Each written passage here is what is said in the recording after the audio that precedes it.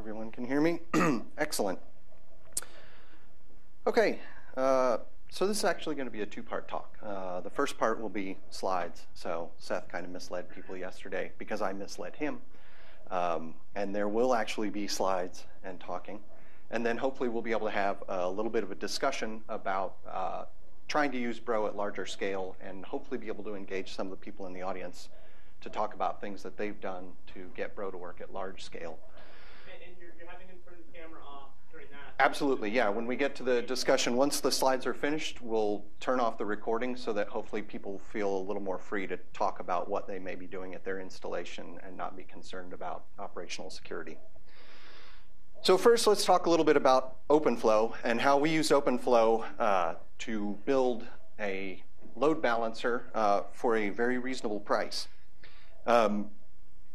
First of all, the IU network. I work at Indiana University in the University Information Security Office there.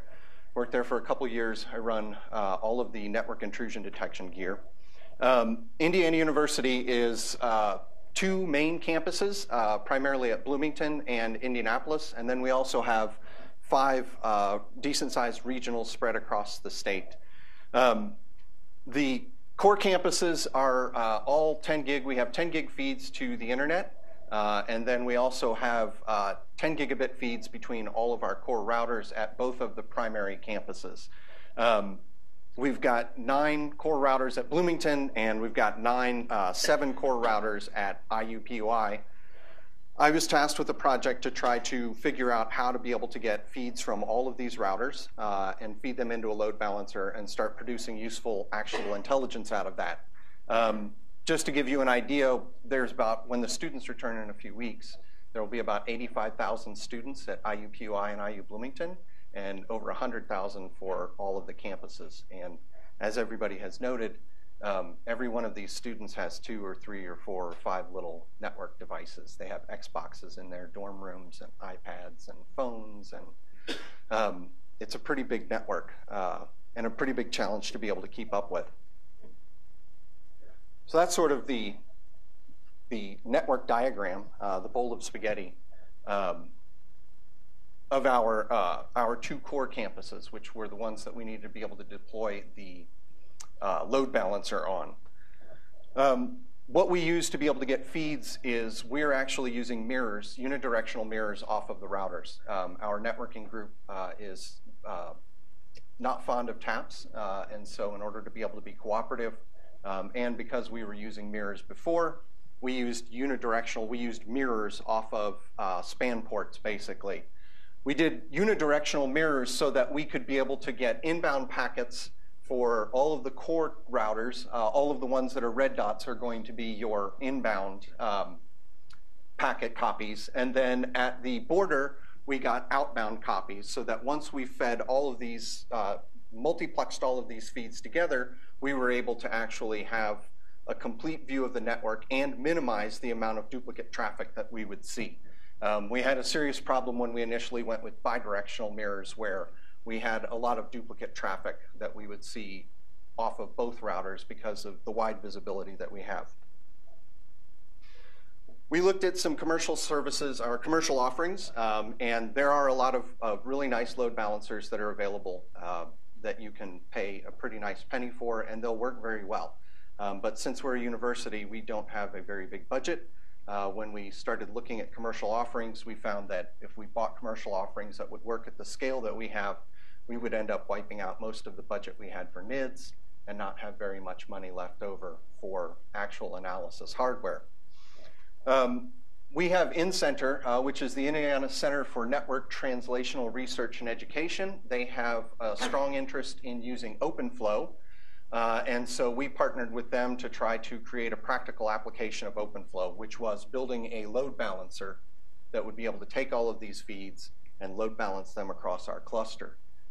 One of the advantages, they were willing to provide us with programming expertise to write the application. They had access to hardware that we could test on so that we wouldn't have to buy hardware and find out it didn't work. So that gave us a couple of advantages that allowed us to try to make this project work. So what is OpenFlow? It is the dominant component of software-defined networking. It is implemented and supported by several different vendors who have switches that will support OpenFlow. It is deployed on a bunch of different campuses. There are universities that are using it experimentally and in research. And it's also good enough for Google.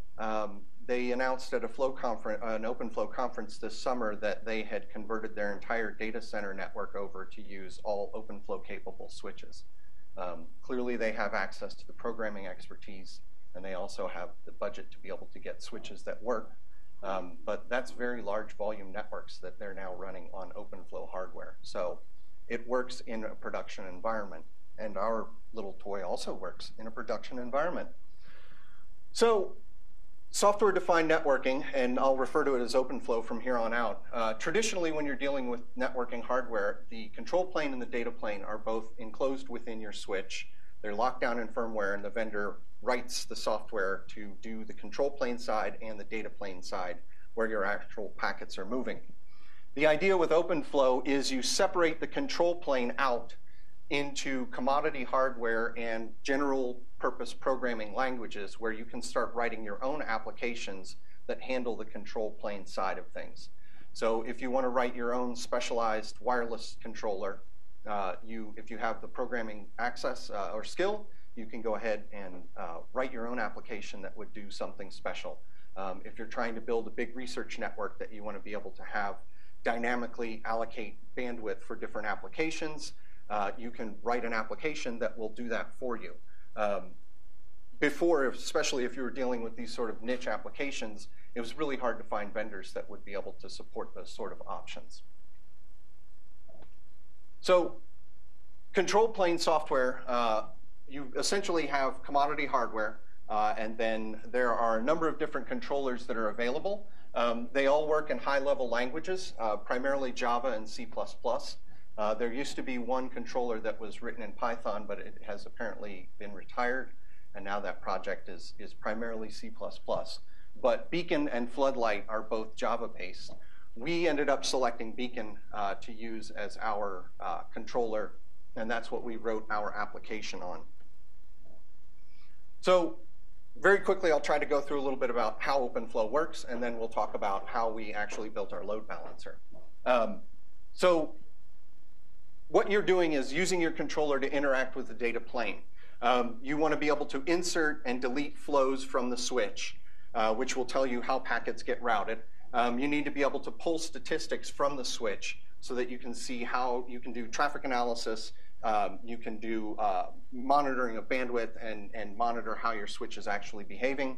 And you also need to be able to watch the status of the switch and components within the switch. And these are all things that happen outside of the switch in your control plane in the controller that you wrote. Flows are essentially headers to match against packets. So what you have, and then you also have counters. Every flow will have a counter associated with it. And then you have some sort of action. The actions that you have are pretty wide. You can strip MPLS tags off of packets, strip VLAN headers, apply VLAN headers, make changes to the packets, or just simply output to specific ports based on the characteristics that you match, which is essentially the way that we use this. Is our primary focus was to match packets in a certain way and then output them on our desired ports. That's a brief list of the different things that you can actually match against in OpenFlow. So you have pretty much the full range of header data that you can match against. A few flow examples. You have your first example up here is essentially saying anything that has a network source of 192.168.1.5 is over TCP and has the priority I'll get to in a moment. Output that to ports 5 and 6. With flows, you can assign priorities to the flows, which is how the switch is able to decide when a packet matches 2 or more rules, which rule wins in the match. And that's done by highest priority. You also have the next rule is packets that have 86DD as the DL type. Do nothing, drop them. We don't want to see those kind of packets. And then the last one is just another simple data type, matching at a lower priority and outputting to a single port. So what we did is wrote an application called FlowScale. We had a few different requirements. We wanted to be able to use a commodity switch to be able to distribute flows evenly across a number of output ports. We needed to be able to process at 10 gigabit line rate, and we needed to be able to process multiple 10 gig feeds. We needed to have resilience, so if a switch port went down, we needed the controller to be smart enough to handle that and rebalance the flows across the remaining ports. We had a need to be able to mirror traffic because a lot of our infrastructure has been based around using Snort, like a lot of places, and we're still in a position where we rely heavily, probably too heavily still, upon using Snort and are migrating toward Bro. So we needed to be able to use both tools in our cluster, and being able to run Snort and Bro together on a single box didn't work for the load balancing tool that we had on the box. So we wanted to be able to mirror. It's also really useful if you have other interesting things that you want to be able to do. People talked about using Time Machine. If you can mirror every packet that goes to your Bro nodes and also dump it to a box that's doing Time Machine, that would seem to be pretty handy. And then we also needed to have the FlowScale application be able to be responsive to external alerts. So we needed to be able to interact with it and tell it to reroute traffic based on certain characteristics that we had defined. So even distribution, the idea was we have a number of routers that we're feeding into our OpenFlow switch, and then we need to be able to load balance those across the sensors. Fairly straightforward. Session information may not be broken. The idea there is because of how we're getting our feeds, we may see one direction of conversation on one feed and the other direction of the conversation on another feed, and we needed to be able to make sure that both directions of the session get routed to the same box so that state can be kept and all of the tools work nicely with that. We also needed to be able to deal with the fact that we might want to be able to do, as the example here says, we want to match anything that has TCP or UDP port 53 and shove all of that data to a single box. When we initially deployed this, we were still generating our DNS logs the old-fashioned way, TCP dump, write to a pipe, write to syslog, and dump to a log host. And we needed to be able to support that until we were able to use Bro to gather that data. And then rules needed to be able to match up to layer 4. So we needed to be able to do ports or anything like that. Traditionally, load balancers often work in a reactive way. As a new connection comes in, it does a hash, it does some sort of lookup, and then determines where that output goes. We looked at that as a strategy, but unfortunately, because the controller logic is where all of that hashing has to go on, making calls out from the OpenFlow switch to the controller and then back to the switch to get a flow inserted proved to be much too time-consuming and started to flood the bandwidth of the connection between the switch. So that approach didn't work. What we ended up having to do is we thought about, well, we have control over our IP space. We know what all of the ranges are that we're working with. So we simply decided to divide the IU subnets into smaller chunks and then load balance based on that. So if you're in the top half of 134.68, you go to node 1. If you're in the bottom half, you go to node 2. That's a very, very simple description of how we designed this. So the next requirement was being able to hot swap flows. So once we have all of this traffic moving across, throughout the day, you may find that bandwidth increases or decreases on a given subnet, and we needed to be able to break that subnet down into smaller chunks and then distribute it across the other sensors that were getting a smaller load.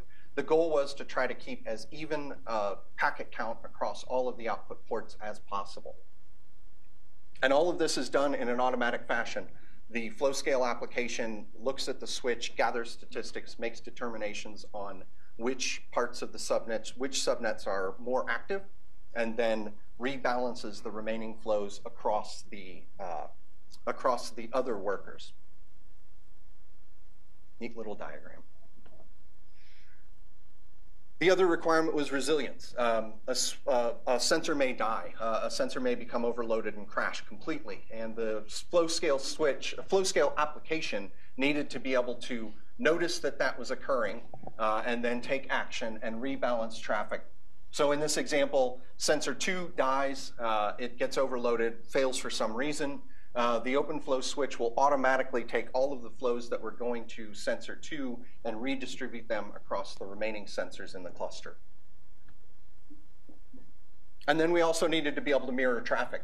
So we wanted everything that went to sensor 1 to be written out to sensor 3. We're actually overloading because in our design, which I'll show a little bit later, we're kind of grouping things together in not a perfect even one-to-one situation. And then finally, the responsive to alerts. When a machine kernel panics, sometimes the interface doesn't actually go down. So the switch won't recognize that that box is no longer functional, but we have Nagios monitoring. So Nagios needed to be able to notice that that box was no longer responsive and send a notice to the FlowScale application. At that point, the FlowScale application will behave just like it would if it had noticed that the sensor had gone down, take the flows that are going there, rebalance them across the remaining sensors. So this is sort of a very rough functional diagram of what our 2 clusters look like. We have a cluster at Bloomington, we have a cluster at IUPUI. They wouldn't give me a fiber between the 2 campuses, so I had to build 2 clusters. I was happy to shove all the data from one campus to the other. But we ended up with 7 sensors that are running Bro, so traffic is load balanced across to those 7 sensors. And then we have 4 sensors that are running Snort. So the flows that are fed from to sensors 1 through 7, essentially sensors 1 and 2 are combined together and fed to sensor 7, and so on. And then we also have a default IP and IPv6 host. One of the shortcomings of OpenFlow right now is that it can't match on IPv6 addresses. That is going to be addressed in a future specification. So we needed to be able to identify IPv6 traffic and shove that to a single sensor that's running a Bro instance on that box and gathering data. And then there's also the possibility that we could end up having missed a subnet somewhere. Or if our networking group adds some IP space and we don't know about it, our rules wouldn't have that. So there is a default rule that basically says if you don't match anywhere, drop it over to sensor 12. This diagram also demonstrates when we were doing this in testing initially, we were using an IBM switch at IUPUI, and we were using a Pronto switch at IU Bloomington, and we were using one controller to control both switches, and the other controller was in a backup. So that demonstrates the idea that OpenFlow is hardware is vendor agnostic. As long as the switch supports OpenFlow, you don't have to worry about necessarily whether it will play nicely with any given switch. We tried a couple different switches, and they all worked reasonably well. We ended up settling on IBM switches for our production deployment. Very, very quickly, just a basic graph here to show that packets accumulated over a 3-day period. This was back when our network was still very, very busy. And you can see that there's a fairly even distribution over a 3-day period of traffic. So there is some hot spotting that occurs. That's a problem that you're going to deal with any load balancer. Someone becomes very, very chatty, and you end up with a hot spot or overloading a sensor. But over a reasonable period of time, the distribution of packets was very even, which proved that what we had written worked. And on a smaller window, a little 30-minute window, again, there's a fairly even distribution of packet count across all of the output ports. There's only 5 here because this was when we were still in testing. And then a real quick graph to show with mirroring, you're going to have a very small amount of loss. We measured it at well below 1%, but the graphs show that it's very, very close. So there is actually very little loss in doing the mirroring action. We're only doing 2 mirrors at this point. We've talked about whether it would be interesting to try 3 or 4 mirrors and start being able to plug more tools in. If we need to be able to keep running Snort for a while, we still want to look at something like Time Machine. So a future thing would be to figure out if we start adding on more mirrors, does that cause us to have more packet loss? So limitations. As I noted, IPv6, direct IPv6 address matching is not supported right now. The other problem is that when the rebalancing action occurs, there is the potential to break a session because it requires a lot of logic to identify a small portion of a CIDR block that is not active, on a network as active as ours, if you find chunks of IP space that aren't active at all, they're probably never going to be active, so rebalancing them is not going to gain you much. So we do occasionally have a little bit of session breaking. But because most of the traffic that you're interested in is at the very beginning of a connection, and if you're breaking a long-running connection, that doesn't really hurt us for what we're trying to do. Future work is trying to deal with that session breaking by going to much finer grained flows. Can we go down? How small down can we go? Obviously, moving a single /32 isn't going to be a workable deal, but can we look at smaller and smaller chunks and maybe be able to identify a moment in time when a given small chunk of IP space is inactive and be able to shuttle that over to another box for load balancing. Potentially also the ability to distribute flows based on the weight of the sensor. This is something that works towards scaling down for smaller deployments. We're 10 gigabit all the way through to our workers, so we really weren't concerned about overloading a given worker.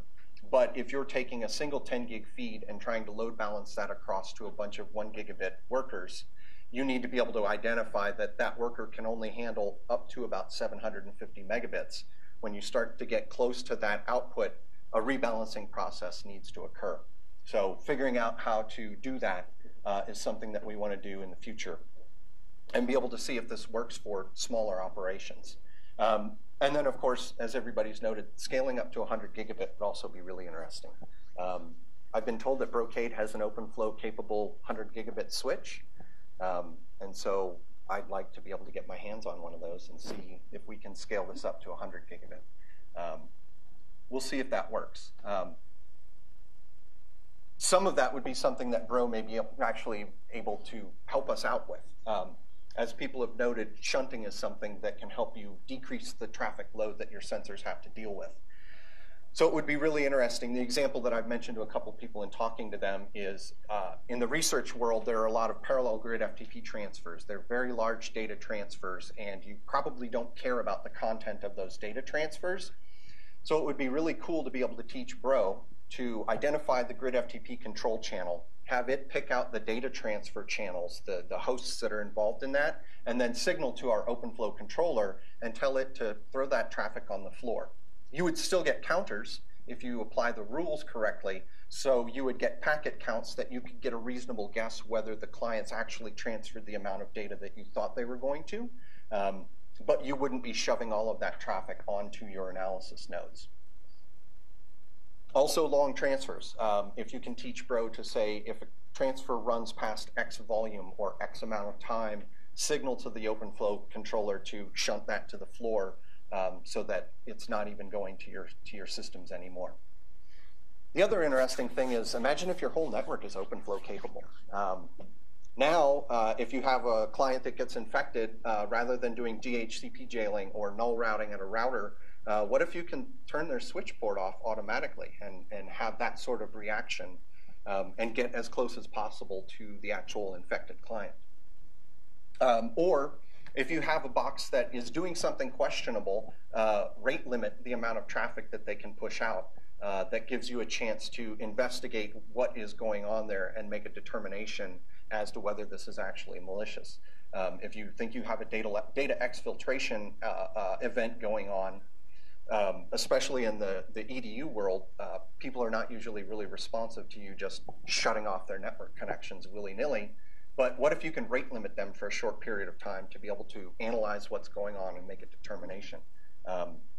OpenFlow across your entire network would be pretty cool, I think.